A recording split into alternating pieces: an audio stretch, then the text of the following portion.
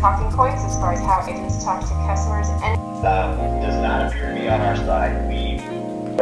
Fun is sharing a meal with immediate family, and fun is gathering with close friends and running the local 5K. This week are being propagated to the various systems, so it's not just in one place, but in all places. In terms of sales from yesterday, we sold. You guys thought I was gonna be there when I have a wonderful home I can work from? Well, thank you so much, Todd, for inviting me. Let me share my screen. I finished my first half of the day. Well, it's only 11:18. I just finished my coffee. Well, now I really finished it. But yeah, I made it through the first half of my day. It feels good. I'm trying to see if I have any more meetings this morning or I speak too soon. Oh yeah, I'm good.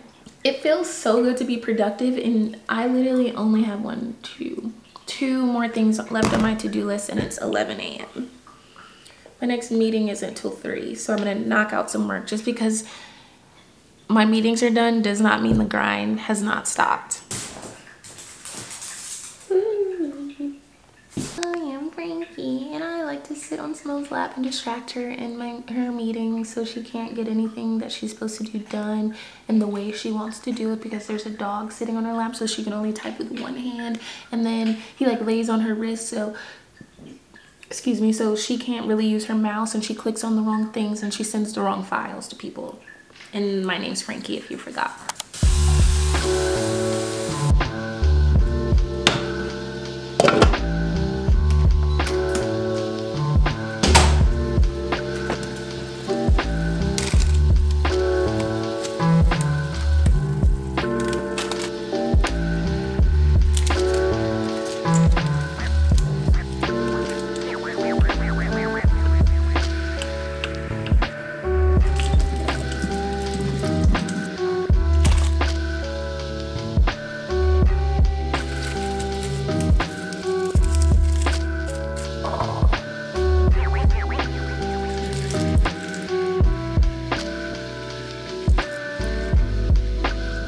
Obviously, for lunch, I have some ramen, and I eat it with seaweed snacks.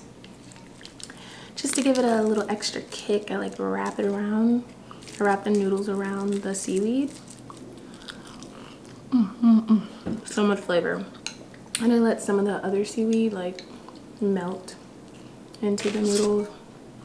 I've been eating this all week. Like, my sodium levels are probably sickening. I'm also watching this video by Grace Beverly called How to Be Really Productive Without Getting Overwhelmed, because that's something I struggle with. I want to do it all, but you can't.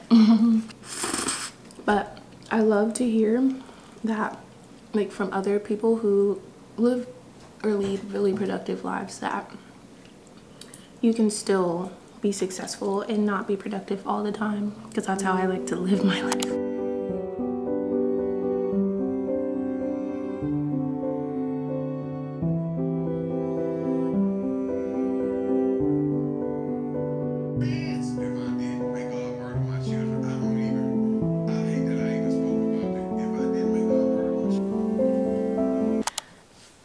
Okay, my nap went like a lot longer than I expected, but if you need to recharge, there's nothing wrong with that. So it's now 7 and it's Wednesday, so you know what that means. It's Married at First Sight day. My BFF Jada is heading over as we speak. I just went to grab some Chipotle, got some chips and guac, and the tacos. Love the tacos. But yeah, Wednesday is literally one of my favorite days of the week. If you're watching the season of Married at First Sight, what do you think about Justin and Alexis?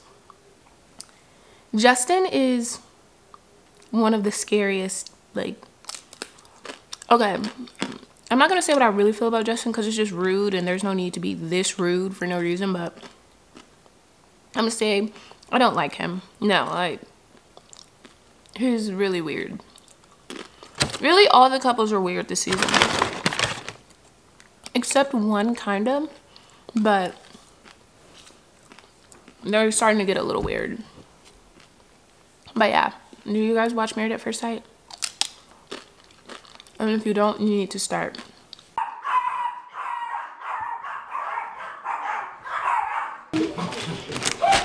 Dang. You really want that marriage then to give away his dog? Like, they're about to get a divorce and he already gave his dog away. Right? No, I don't want to be married to him. Damn, bitch. You ain't Right? that before. Oh, good, good. We're ready? Child, because I need to be beat down too.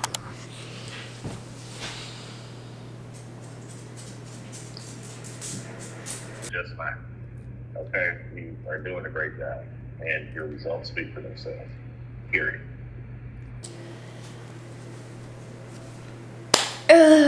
Okay. I go through these phases at work where I feel so good at my job. And I feel happy. I feel powerful at work. And every few weeks, like, it doesn't happen often, but every few weeks, something happens at work where I feel tested. So what's being tested is my ability to solve problems, my ability to work with others through conflict and challenge.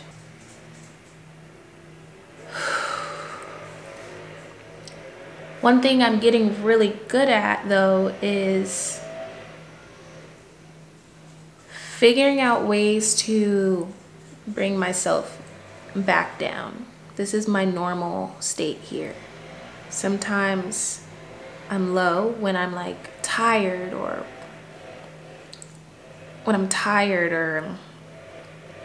burned out.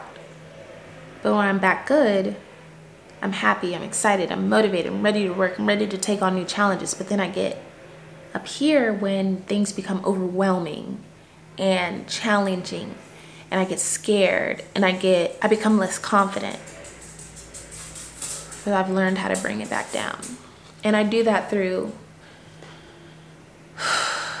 breathing, mentorship, and having a conversation with myself. So I'm not going to get into what exactly the work situation is, but I will say it's imperative to have people at work in your corner. People at work to tell you when you're wrong. People at work to tell you when you're right. People at work to give you solutions. People at work to be a sounding board. People at work to support you. You need to have people in your corner, not just one. Get as many as you can. And two, one thing that I learned today is always strive to have a great relationship with anyone that you work with. Going back to what I was feeling, and I say was because I'm over it now. I do have a little bit more work to do on getting to that solution, but emotionally I'm over the situation for right now, thanks to my mentors, thanks to my friends at work, and thanks to the work that I put in to like just breathe.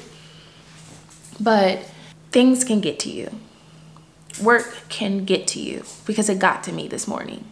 It got to me. One thing that I am finding myself struggling with is I'm a people pleaser at work. So I'll take on anything. And if I'm told something, I oftentimes don't challenge it.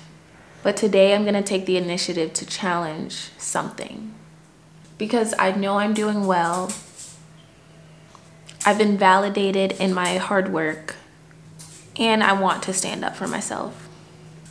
I feel distracted by what I'm dealing with, this challenge I'm dealing with at work. It's stopping me from like feeling excited to work today, where I typically feel that way every day. I typically feel excited to work every day. This sucks right now, but this is a problem-solving opportunity that I think I have a solution for.